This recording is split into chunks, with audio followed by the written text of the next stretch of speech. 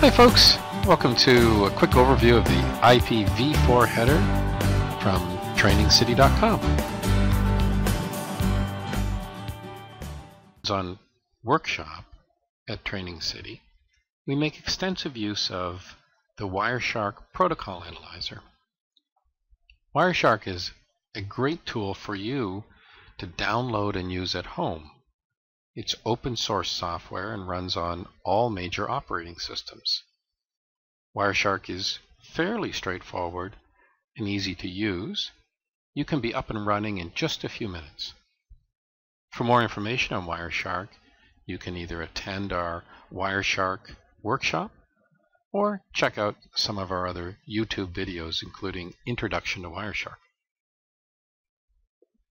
Here I have some captured TCP/IP packets that I captured from this computer a moment ago. In this file we have filtered for SIP, Session Initiation Protocol. SIP is a signaling protocol used in voice and video over IP. It is part of TCP/IP, that is to say the standards for SIP are defined by the Internet Engineering Task Force, and it uses, in this case, UDP and IP to transmit the SIP message throughout your network. Here we see SIP over UDP over IP over Ethernet. We can open the Ethernet header and we'll see destination MAC address and source MAC address and the type field. In Ethernet, there may be one more field right here between source and type called the VLAN tag, but it's not especially common. Okay, so today we want to explore the IP header Internet protocol. Let's increase the size of this middle window and bring up the bottom window just a little bit.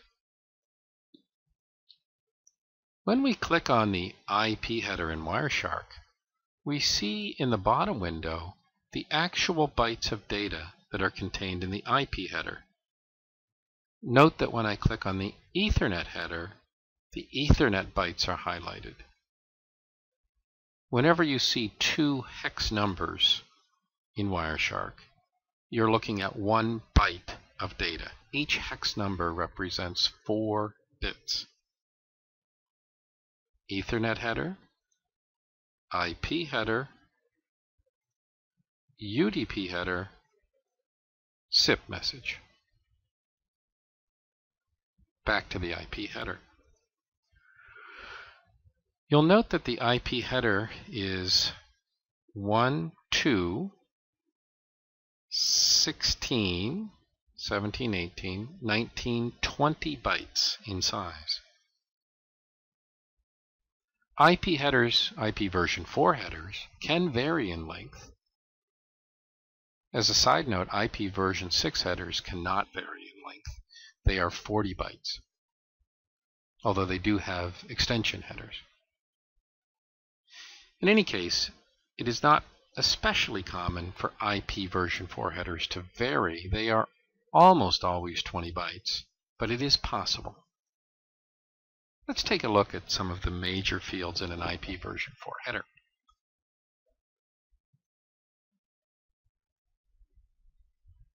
The IP version 4 header begins with a version number. These first 4 bits, not the entire byte, unfortunately it's highlighted as 1 byte, but the first 4 bits of that byte, where it says literally the hex number 4, tells us that we're dealing with IP version 4. The next field, where we see hex number 5, tells us the length of the IP header. In this case, as we saw a moment ago, 20 bytes. The differentiated service field is used for QoS. We are able to define within diffserv, as it's known, multiple classes of service. With these classes of service enabled in the policies of our routers, in our corporate network, it is possible to prioritize one IP packet over another IP packet when they are, for example, in the queue of a router waiting to be passed out the next link or the next hop. Here we see an IP packet where all of the diff-serve bits have been set to 0. What that means is that this IP packet does not request any particular class of service that would give it prioritization. We explored the diff-serve field in detail in the Training City TCP/IP hands-on workshop. The next field we see is total length of the IP packet and its payload. Note that the total length of the IP packet is 604 bytes. But if we look at the entire size of the Ethernet frame, it's 618 bytes. What accounts for the difference? Well, what do you think? Look closely. Total length of the IP packet and payload. Total bytes on the wire. If we subtract 604 bytes from 618 bytes, we are left with 14 bytes.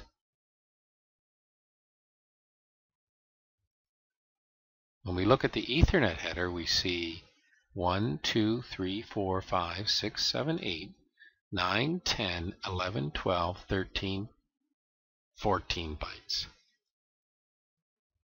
Ethernet headers, as we saw a moment ago, consist of a destination MAC address, which is 6 bytes in length, a source MAC address, another 6 bytes, and the type field, which is 2 bytes. If there's a VLAN tag, by the way, that would make the Ethernet header a total of 16 bytes, and this would read 620. So, what accounts for the difference between this number and this number? The Ethernet header. Why doesn't IP include the Ethernet header in the total length? Well, Ethernet is used to transmit this IP packet and its payload from one location in the local area network, say your laptop, through an Ethernet switch and either to the printer or another laptop, or possibly to the router to be passed on to another data link connection that may not in fact use Ethernet. That is to say, the IP packet may use MPLS to be transmitted across the fiber optic link. The IP packet remains intact as it moves through the router, but the Ethernet header is removed. So this total length field tells us the size of the IP packet, the layer 3, the network layer, packet size.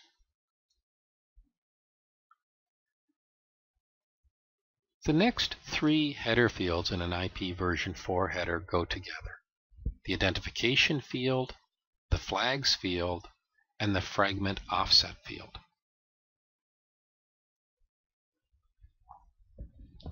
The flags field tells IP routers whether or not they are permitted to fragment this packet, and if the packet has in fact been fragmented, whether there are more fragments to come. Identification, flags, and fragment offset combine to allow large IP packets to be broken up into multiple smaller IP packets by a device such as a router, and then be reassembled at the far end device. How is it possible? Each fragment receives the same identification number, but a different offset number. The offset number measures the number of bytes. So for example, this would be the first packet, fragment offset 0. But if this packet was part of a larger fragmented packet, or this fragmented packet was part of a larger original IP packet, then we would see an offset number here telling us where this packet needs to be reassembled with the previous one. All the fragments then have the same identification number, but a sequential fragment offset. In modern data networks, both local area networks and wide area networks, fragmentation of IP packets is fairly uncommon. Years ago, when we were dealing with limited WAN bandwidth, particularly limited WAN accessibility bandwidth, dial-up modems, very early DSL, fractional T1s, it was not uncommon to program or policies into routers that would fragment IP packets over a certain size, 1,000 bytes for example, to help optimize the sharing of the bandwidth resources. This functionality today is largely unneeded. In fact, these three header fields, flags, fragment offset, and identification, are not included in the base IPv6 header. Next field we see is time to live. If you look, this is a 1-byte field. In this particular case, it's set to 128. For those of you who are binary to decimal or binary to hex experts, you'll note that 0 would correspond to 128 decimal if we were to do the conversion. How does it work? The time to live value can be set to any number by the originating device. Each time the IP packet passes through a router, the router must decrement the time to live value by 1. The purpose of the time to live field is to provide loop avoidance. That is to say, avoid an IP packet passing from one data link technology to another data link technology through a router to another and another and returning to the original point. That is the definition of an IP loop. By having each router decrement the IP packet by 1, eventually, if a packet were trapped in a loop, this number would reach 1, it would arrive at a router, the router would decrement it to 0, and at that point, the router is not permitted to continue passing this packet on to the next hop or the next data link.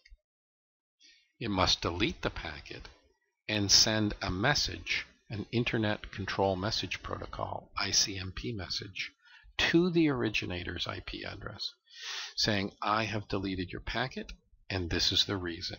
The time to live value was exceeded. Windows by default sets this value to 128. Linux and Unix by default set this value to 255. Next we see a protocol, the header field protocol. This tells the IP layer what protocol is being carried in the IP packet. In this example, it is carrying UDP. Note that UDP is defined as number 11 hex or 17 decimal. The definition of these numbers exists in IANA, the Internet Assigned Numbers Authority website.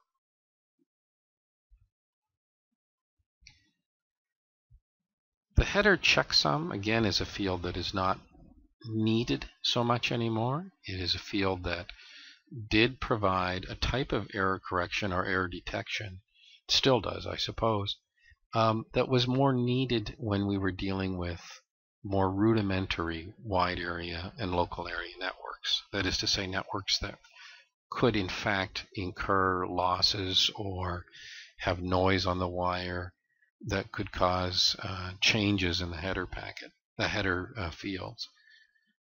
Today we tend to send IP packets over highly reliable fiber optic networks, and the header checksum is less significant.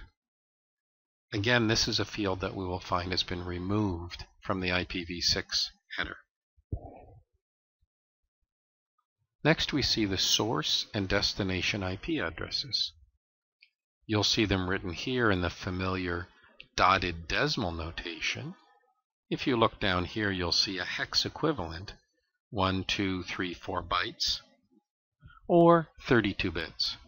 IPv4 addresses are 32 bits long, written normally in this dotted decimal, 8, 8, 8, 8 bits, total of 32 bits. IPv6 addresses are 128 bits long. It's for this reason that we find the IPv6 core header, or basic header, to be 40 bytes, not 20 bytes.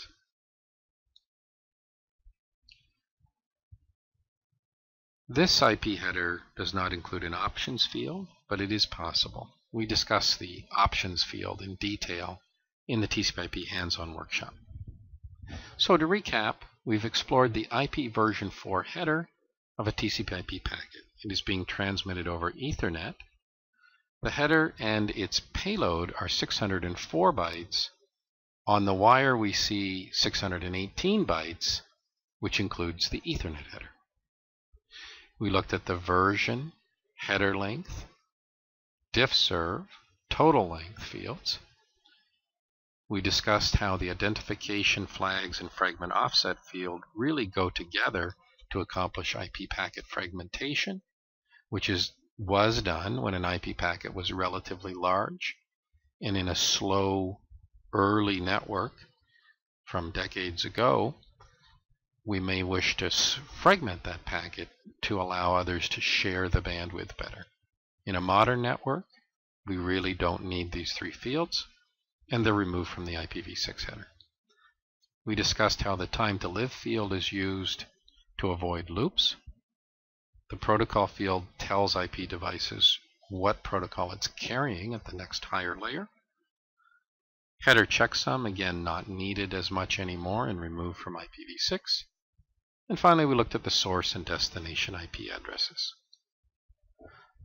I hope you found this overview of the IPv4 header to be useful.